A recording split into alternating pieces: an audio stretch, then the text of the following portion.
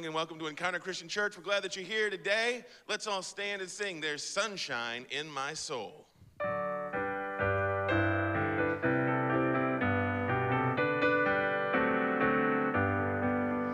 There is sunshine in my soul today, more glorious and bright than glows in any earthly sky, for Jesus is my light.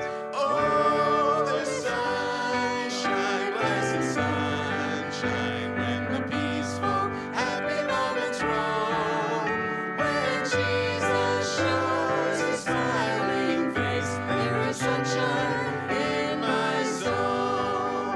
There is music in my soul today, a carol to my King, and Jesus listening can hear the songs I cannot sing.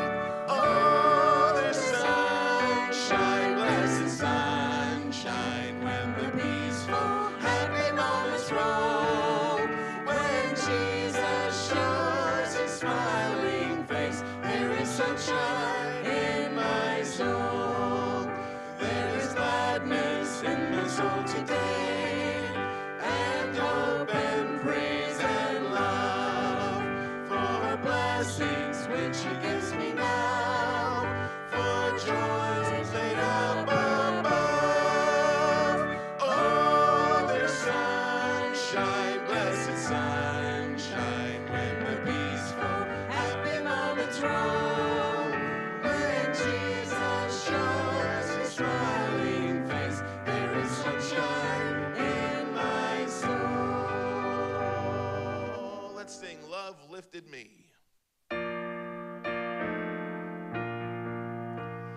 I was sinking deep in sin, far from the peaceful shore.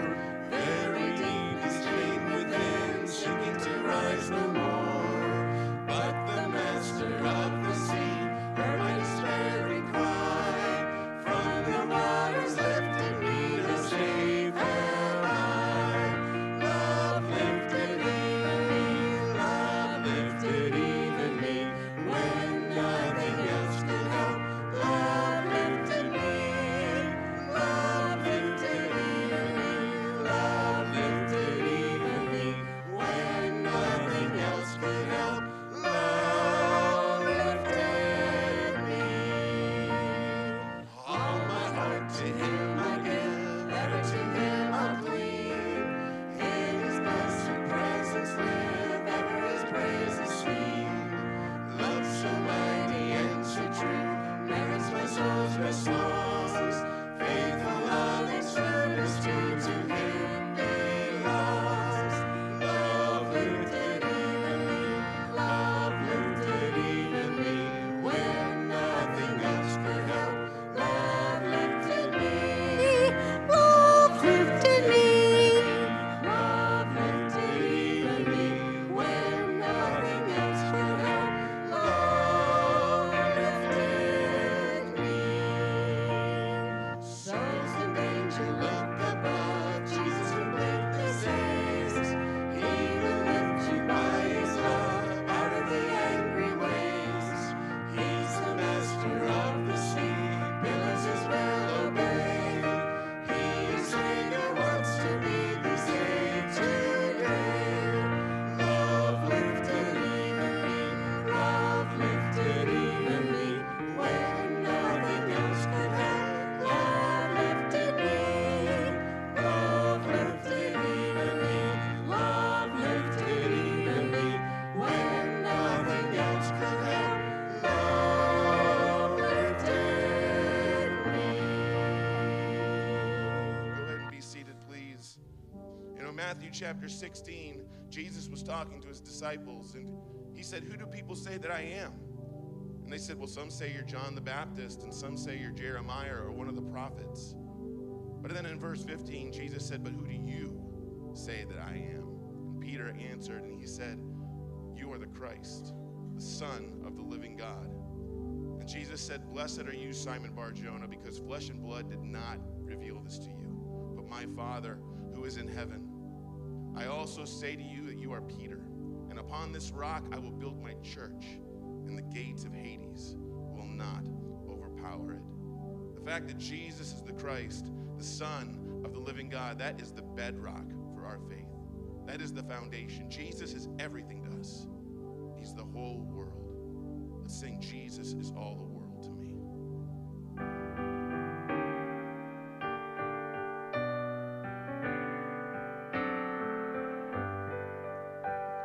Jesus is all the world to me, my life, my joy, my all. He is my strength from day to day. Without him I would fall. When I am sad, to him I go. No other one can cheer me so. When I am sad, he makes me glad. He's my friend. Jesus is all the world to me, my friend in trial sore. I go to him for blessings, and he gives them more and more. He sends the sunshine and the rain. He sends the harvest, golden rain. Sunshine and rain, harvest of grain. He's my friend. Jesus is all the world to me. I want no better friend. I trust him now, I'll trust him when life's fleeting days shall end. Beautiful life with such a friend. Beautiful life that has no end. Eternal life, eternal joy. He's my friend. And now let's sing He Touched Me.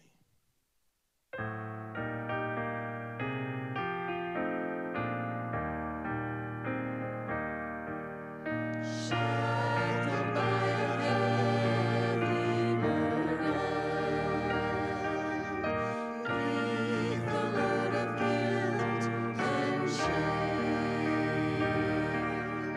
then the hand of Jesus touched me, and now I am no longer the same. He touched me, oh, he touched me, and all the joy that floods my soul. Something happened, and now I know he touched me and made me whole. Since I met this blessed Savior, since he cleansed and made me whole, I will never cease to praise him. I'll shout it while eternity rolls. He touched me, oh, he touched me, and all the joy that floods my soul. Something happened, and now I know he touched me and made me whole. And let's close with I Need Thee Every Hour.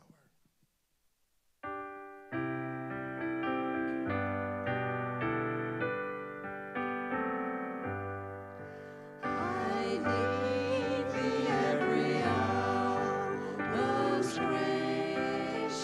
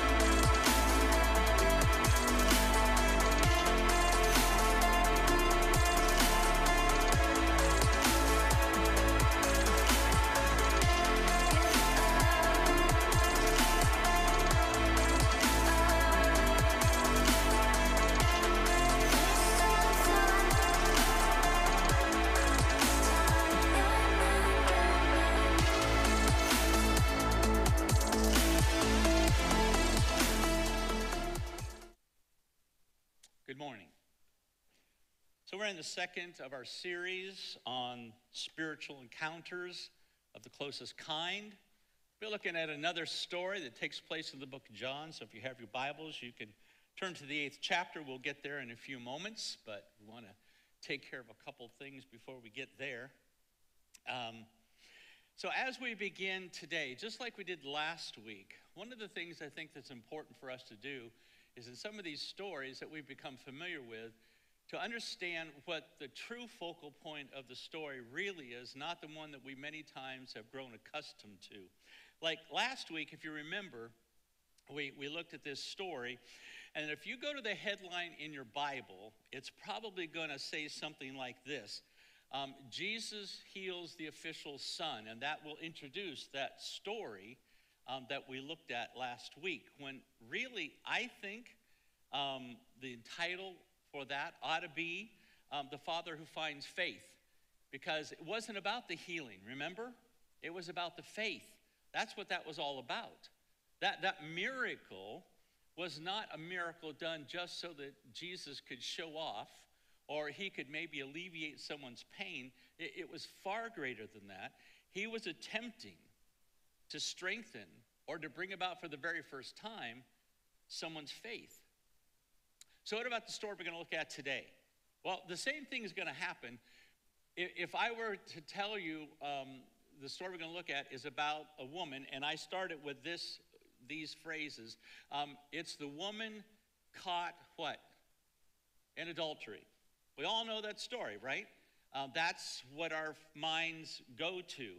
But that's going to be inappropriate once again, because the story really is not about adultery. It's about forgiveness. That's what the story's about. That's what Jesus is trying to teach us when we go through this story. So again, I think a better title for that would be The Woman Who Receives Forgiveness. Not the woman caught in adultery. It's a woman who receives forgiveness.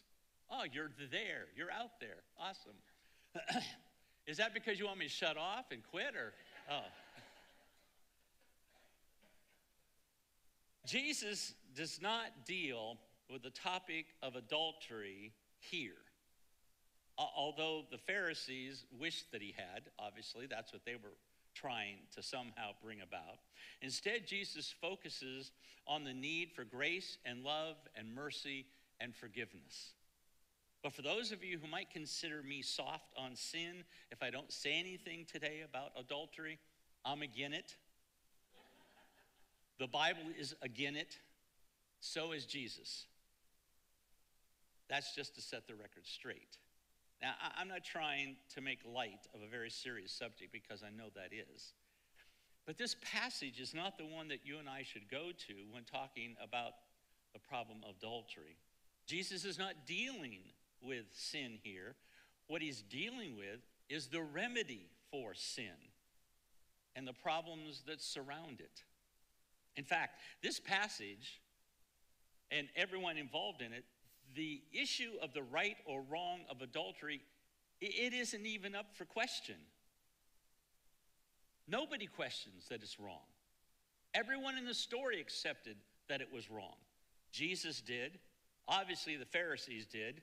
Unfortunately, even the woman knows that it's wrong. So if you really want to get a picture, a view in your mind of what Jesus thinks, what God thinks about adultery and divorce, then you should go to the Old Testament and read the book of Hosea. And when you do, you will see that what Jesus is doing here, his actions and his teachings, are completely consistent with what God has already taught us about that subject. All right, so let's jump into the story. It's in John 8, 1 through 11. One other housekeeping thing.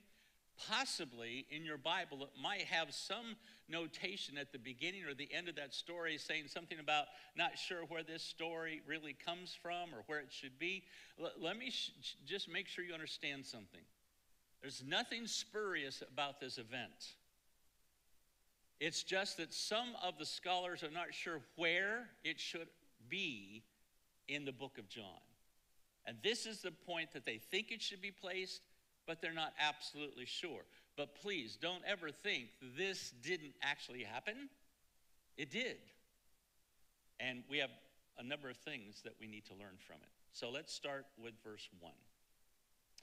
But Jesus went to the Mount of Olives, and at dawn he appeared again in the temple courts, where all the people gathered around him, and he sat down to teach them. By the way, if you all remember when I first came here, and I preached my first sermon, I was sitting in a stool. I said there's a reason for that.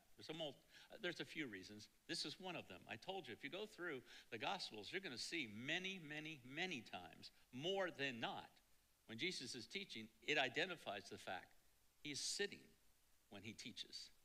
I think there's a lot of reasons for that. We don't have time for that today, but here's one of those places. Verse 3, the teachers of the law and the Pharisees brought in a woman caught in adultery. They made her stand before the group and said to Jesus, "Teacher, this woman was caught in the act of adultery. In the law of Moses, it commands us to stone such a woman. Now, what do you say?" They were using this question as a trap in order to have a basis for accusing him. But Jesus bent down and he started to write on the ground with his finger. And when they kept questioning him, he straightened up and he said to them, "If any one of you is without sin, let him be the first to throw a stone at her."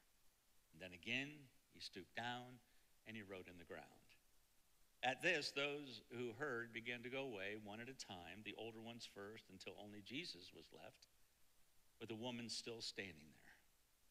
Jesus straightened up and he asked her, "Woman, where are they? Has no one condemned you?" "No one, sir," she said.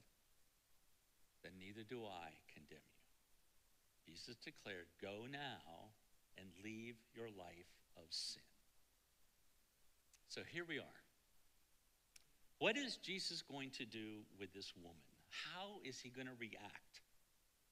See, the Pharisees they're certain that this time they have painted him into a corner that he cannot get out of. There is no escaping this situation.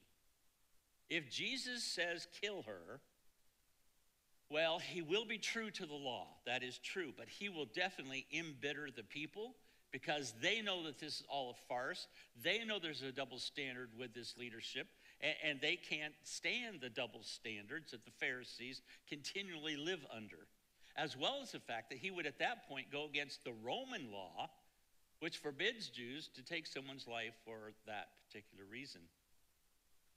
But if he says, let's just let her go, well, then he is going to go against the law of Moses, and he condemns himself as a heretic and a false prophet. So what's he going to do? Well, what he does is he brings the discussion to the issue that needs to be confronted. It's not adultery. It's forgiveness.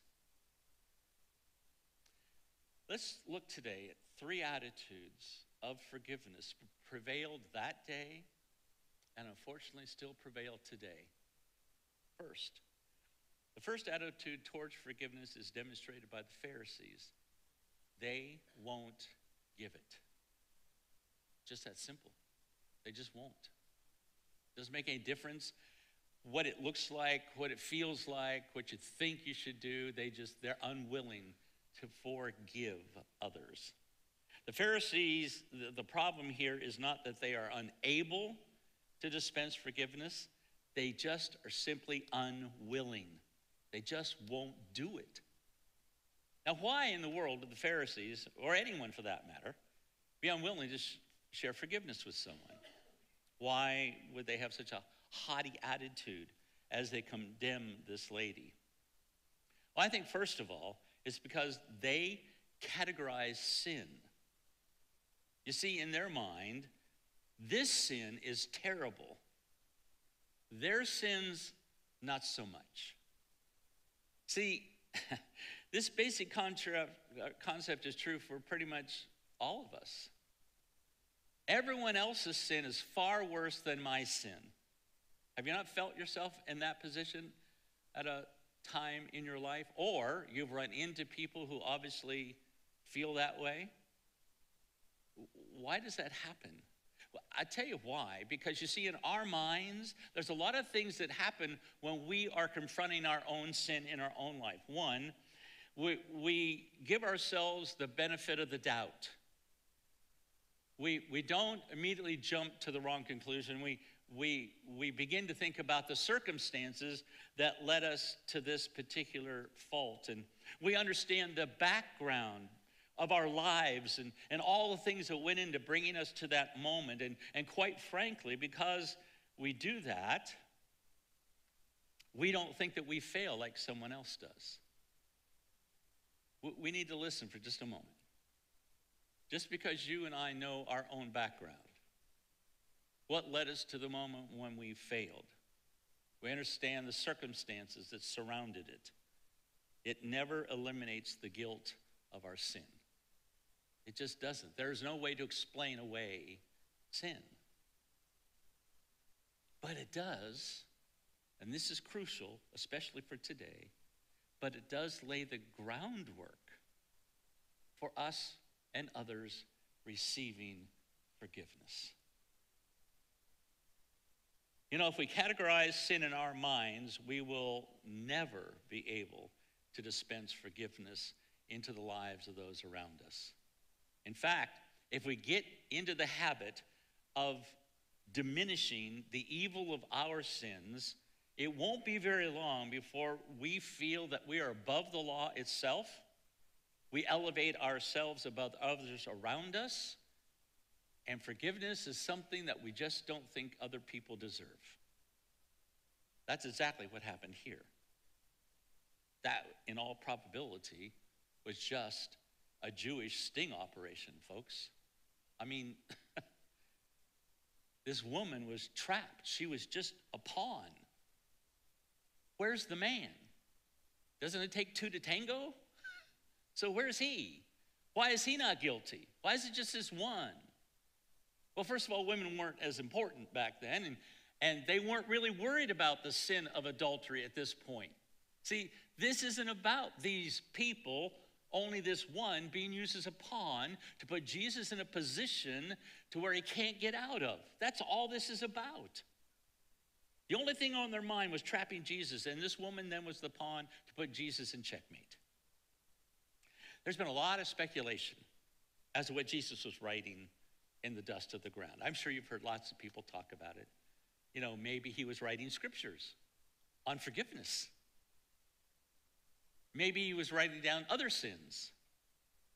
Maybe some specific sins that because he was God, he knew was represented in that group today that surrounded that woman. Maybe, this is what I like to think, that's because you're so lucky I'm not God. I would have been writing the sin and then the name. Rabbi John, Rabbi Jose, Rabbi whatever. That's what I would have been doing. I don't think Jesus was doing that, but whatever it was, it caused these men to realize this was not a battle that they were going to win. And so they left. They left reluctantly, unfulfilled, defeated, but still unforgiving. And I contend, unforgiven. Now, some of us resemble the Pharisees when it comes to forgiveness. That is not just an attitude that took place when Jesus lived. It isn't just something that took place with a small group of Jewish leaders way back 2,000 years ago. Unfortunately, that concept still exists today. We are judgmental in our approach towards other people and their sins. Do you remember one of the other very short stories that Jesus told? He told about two people who went up to pray in the temple, and one was a Pharisee, one was the publican. And when he tells the story, he said, you know, the one that should have known, the one that should have been so knowledgeable of the things that were wrong in his life, didn't see a thing wrong in his life. All he could see what was wrong in that guy's life, the publican. The Pharisee became so haughty that he didn't realize the real sin of his life was pride. And Jesus said when the two went down, only one of those went down forgiven. and it wasn't the Pharisee. We must be very careful of the attitude that we carry towards others. One of the last people on earth that I would want to be compared to, that I would want to be grouped with, is a Pharisee. You know, there's lots of people in our world, lots of types of people in our world, that we might not know exactly what Jesus thinks of them, but the Pharisees are not one. We know what he thinks of the Pharisees. He told us in graphic detail what was lacking in their life. And because I know what he thinks of them on the day of judgment, that's the last group of people that I would want to be associated with. There's another attitude of forgiveness that was existent that day. The second attitude toward forgiveness is demonstrated by the woman. She doesn't expect it. Truly. She has no clue that there is any hope for her that day. Do you think for even a moment that she expected or felt deserving of forgiveness? Absolutely not. How do you think she felt up until verse 8, which is the moment when the crowd disperses and it's just she and Jesus? I think she felt ashamed. I think she felt embarrassed. I think she felt desperate. I think she felt terrorized. I think she felt hopeless. I mean, can't you identify with her? Have you ever been caught red-handed in sin? The combination of sin and an unforgiving judge will produce those feelings and many, many more. So do you think she expected to be forgiven that day or deserved to be forgiven that day? Absolutely not. The law had stripped her of the right to feel like she could be forgiven. The Pharisees stripped her of the feeling of being worthy of being forgiven. And it just keeps happening, folks. It didn't die that day when that group of men dropped their rocks and walked away. The reason it keeps happening is because we take our cues from men instead of from God way too often. Many of us are sensitive to God's law. And because of that, you can feel stripped of the right to be forgiven. I've been there. I know all about that feeling. In fact, I think the more you know about God's law, the more you can feel like you don't have the right to be forgiven. That there's no reason that you should be forgiven. This was the law. This is what I did. It was wrong. Most of us remember times when we have been made to feel unworthy of forgiveness. Some of it came because of those that were around us who possessed a very haughty spirit about it, but the rest of it came from within us.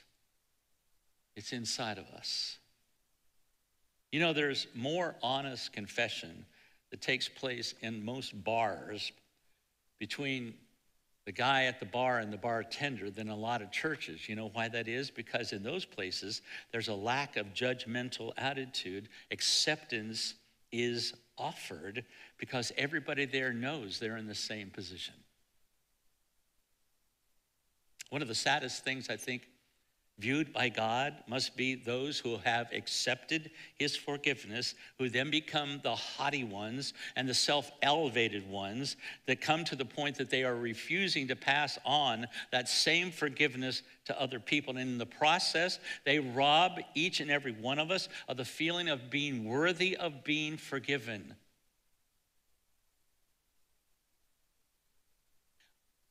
Next week, this will probably clean out the audience for next week. I have to preach again. One of the people I'm going to talk about, just briefly, is one of my heroes. It's David. The reason he is one of my true favorites is that man, he messed it up. Not just once, but I mean a lot of times. And not just little things. I mean, take all the big sins you want, and most of them he did. He murdered, he lied, he committed adultery. He was a horrible parent. He went directly against God's directive more than one time. I mean, if there was anybody that ought to be completely and utterly unworthy of forgiveness, you would think David ought to fall in that category. But this is what I love about what we hear and find out through the life of David. There was one man in all of God's word who gets this title, a man after God's own heart. What is that? How does that happen?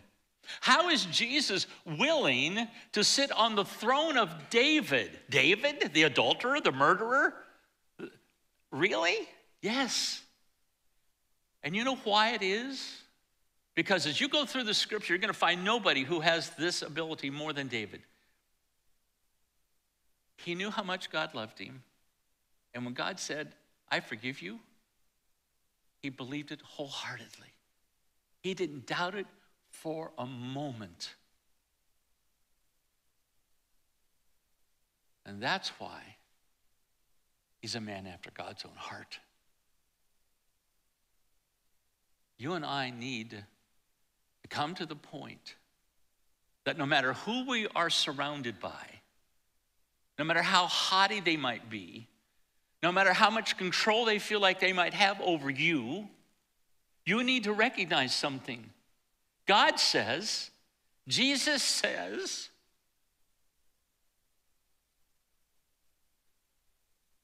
you are worthy of being forgiven. Not because you're worthy, not because I'm worthy, but because he loves us that much. Don't get trapped. Don't walk away from the greatest gift ever offered to you. Now, there was a third attitude that day. Luckily, I skipped over a scripture. Don't worry about it. The Lord sometimes straightens me out when I preach. I think I know what I should say, and he said, no, that's not right. Here's the third attitude. The last attitude towards forgiveness is demonstrated by Jesus. He freely bestows it. Amen? Amen. See, this is the most shocking when you consider that Jesus is the one most offended and hurt by this woman's sin. It wasn't the Pharisees. It wasn't even the woman herself. It was Jesus who was hurt more than anyone else that was there that day in that crowd. It was his love that had been rejected. It was his commands that had been spurned. It was his cross that was going to get heavier with that sin that he was going to have to carry. Listen very carefully. If Jesus is the only one who truly has a right to be offended by our sins, and he is, trust me, I don't care what anybody else says, they have no right to be offended by your sin. Jesus does. And after he has seen his love rejected by you and I, when his commands have been spurned by us, when we have laden him with yet another sin to have to pay for, he can still forgive us, then how in the world can I come to the conclusion that I can't forgive someone else of their sins against me? Truly, how is that possible? Please notice how heavenly forgiveness is bestowed. With Jesus, forgiveness comes with an acceptance of who you are, with the admonition to move on from there to something far greater. Did Jesus overlook the sin of this woman? Did he just say to her, oh, it's no big deal, don't worry about it, everybody does that? That's not what he said. That's not how he reacted to it. He didn't tell her it was no big deal. He didn't tell her it was okay. He didn't say, you know what, maybe I made a mistake when I said that wasn't a good thing to do. No, he didn't overlook her sin. He did acknowledge that it was wrong, but what he said was, now leave your life of sin and move on. There's no condoning of the sin, and yet there is an acceptance of the person who sinned. The emphasis is on the future. It's not on the past with our Lord. But be assured that there was no future for this woman if she decided to return to her past. That wasn't going to work. That's why he said, go and sin no more. Don't keep doing this. You've received forgiveness now. Move on. You don't have to be trapped by it. There's so much more for you. Jesus only offers forgiveness to those of us who are desiring to leave the past and move on to the joy of his future. Romans chapter 6, 1 and 2 says, what shall we say then? Shall we go on sinning that grace may increase? By no means. We died to sin. How can we live in it any longer? Finally, it came down to just Jesus and the woman, face to face. The title of our series, A Spiritual Encounter of the Closest Kind. She had not received forgiveness from the Pharisees. Not a single one of them said, you know what, I'm so sorry we did this to you. I forgive my actions, or I ask that you might forgive me, I forgive you. That didn't happen. But she did receive the forgiveness of Christ. You know, of the two, it's always best to receive his forgiveness, even if no one else is willing to offer forgiveness. Okay? You and I can live with that. It might be uncomfortable at times. It might be a struggle. But if you have his forgiveness, that's all you need. It's nice to receive the forgiveness of others, but it's necessary for life to receive his. Fred Craddock was teaching at Yale University. He was doing a bunch of lectures, and he and his wife had been through a number of weeks that were just kind of stressful, and so he decided that he wanted to take a break, and he wanted to go back where he grew up, which was in the Gatlinburg, Tennessee area. So he and his wife decided to go down, have a long weekend, and just get away and be alone. So one night he decided that they ought to go out and have a nice meal, a little restaurant. He said, let's just go somewhere. Nobody knows us, and we can just be the two of us, and it's no pressure. Let's just have a great night alone together. So they did. They went to this restaurant. But while they're there, a gentleman enters the restaurant, very distinguished looking white-haired man, and he begins moving from table to table to table, and it's like he talks to everybody at every table. And Fred is just dying 1,000 deaths, knowing, oh my goodness, this man's going to come to our table. I just wanted to be alone. I didn't want to talk to anybody. I didn't want to deal with anything. Just please, don't come here. Don't come here. Well, their table was next. And he did exactly that. He came to Fred's table. He said, so, are you living in the area or just visiting? And he said, well, yeah, we're just here for a quiet weekend, just to spend some time alone. And he said, well, what do you do for a living? I said, well, I teach homiletics, graduate seminary at Phillips University. Oh, so he said, you tell preachers how to preach. Is that what you do? He said, yeah, in a way, I guess that's what I do. He said, I have a preacher story for you. At which inside, Fred is just dying 1,000 deaths. He said, everybody's got a preacher story. Almost none of them are good. And I'm going to have to sit and listen to this guy when I didn't really want to talk to anybody tonight. So he sat down at the table, put his hand across the table, shook hands with Fred. He said, "Hey, I'm Ben Hooper. I was born just across the mountains here in Tennessee." He said, "My mom wasn't married at the time that I was born, so I had a really hard time growing up. By the time I got to school, the whole town had a name for me." He said it wasn't very kind. The kids called me that all the time. He said, "My mom and I used to have to go to town sometimes during the week, and every time we did, it was like every eye was on us. And when we would have time at school for lunch or a recess, I just go off by myself. I don't want to be with anybody." So it's like everybody's eyes were always on me, always wondering, who is my dad? Who is it that really, brought you into this world? And he said, I just hated it. He said, when I was about 12 years old, we got a new preacher at our church. Now, I had a habit because I really hated even going to church because I just felt like everybody's eyes were on me all the time. He said, so I would sneak in late, and then I would sneak out early. So nobody could really catch me. Nobody could really talk to me. He said, but this one day, this new preacher had the shortest prayer I've ever heard. And he got to the back of the church before I did. And he said, everybody's starting to file out.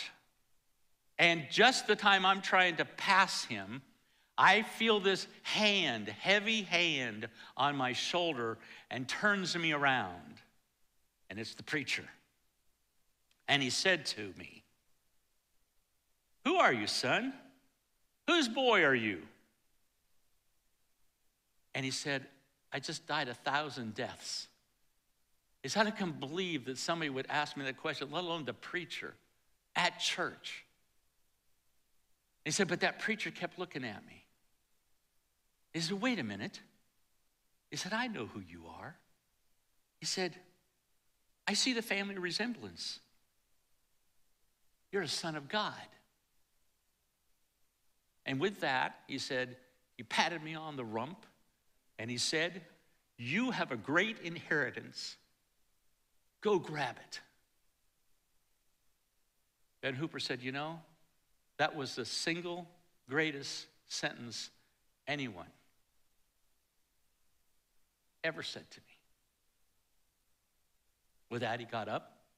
He said, thanks for giving me a minute. He moved on to the next table. After he left, it only took a moment or two when Fred Craddock remembered, having grown up in Tennessee, that Tennessee had 2 times elected as their governor a gentleman who was an illegitimately born child, Ben Hooper.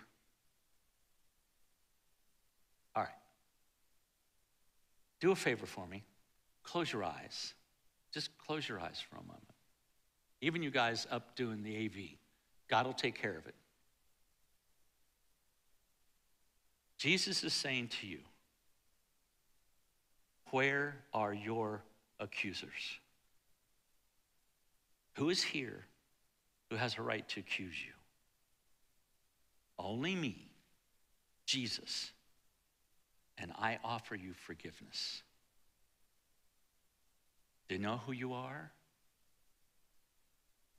Do you not see the family resemblance? You're a child of God. You've got a great inheritance. Go grab it. Open your eyes for a moment. If you desire today, you can leave your life of sin behind, and you can be cleansed. You can be freed from your past. And from this moment forward, you can go forth because you have a great inheritance before you. You have all of eternity before you. Don't lose that.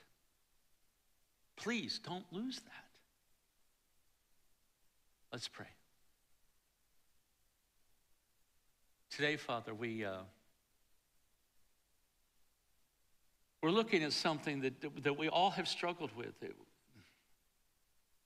There's not a single solitary one of us here that hasn't had the need to be forgiven. And all of us have at one point or another in our life not felt like we should have it. Some of us have never felt like we should have it. And it's the most horrible struggle in the world.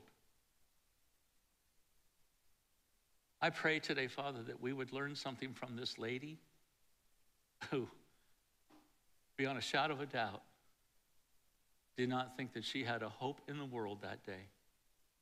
But she did. And his name was Jesus. And that's the same hope you and I have today. Help us not to pass that up. We pray this in Jesus' name. Amen.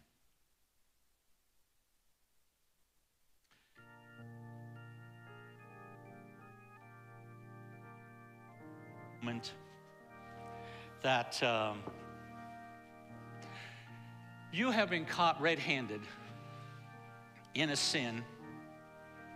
It's the kind of sin that is one of those heinous kinds of things that you know nobody really wants to forgive you of.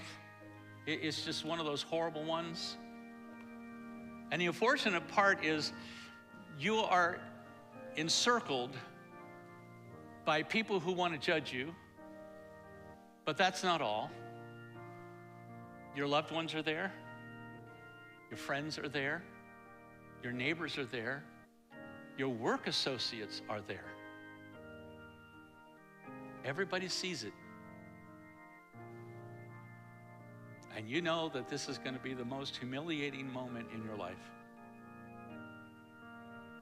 But then there's a man that stands up between you and all of them. And the words that he says disperses the crowd. And he protects you. And he embraces you.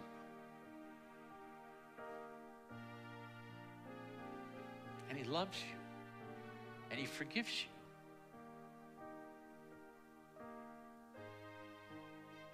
You step back from him just a couple steps. And you look into his face. What do you want to say to him? That's what you're going to get to do in the next few moments as we go and meet around the Lord's table. You get to speak to that man face to face. And you get to tell him what he deserves to hear from you. Don't waste this moment.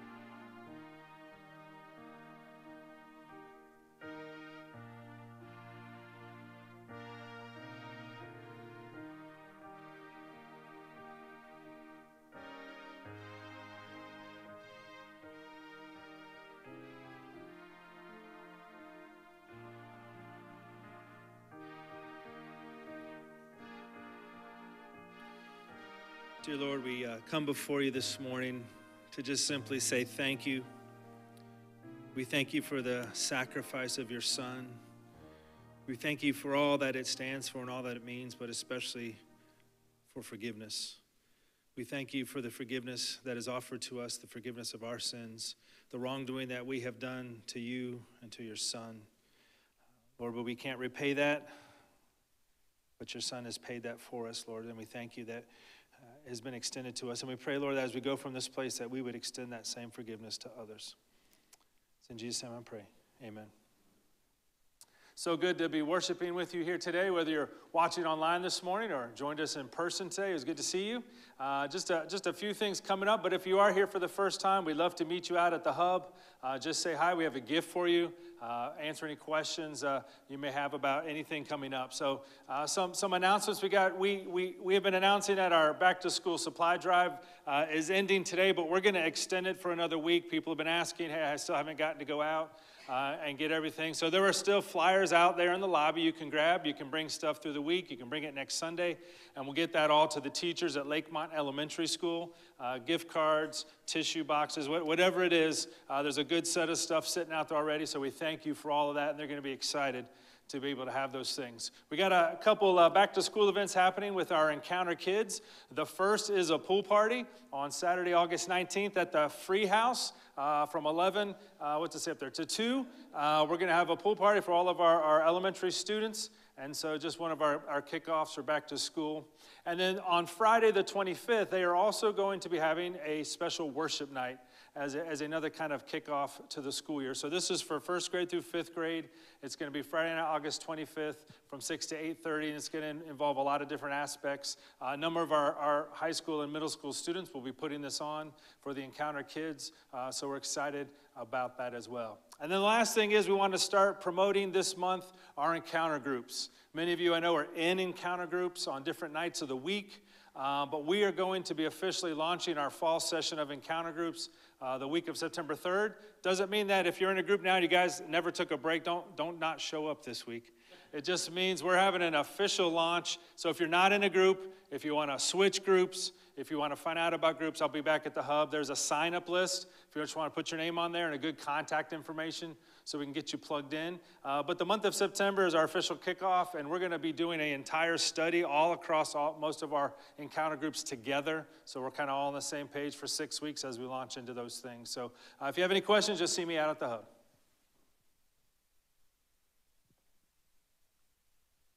Let's stand and sing. As we close, we're going to sing, I Have Decided to Follow Jesus. I have decided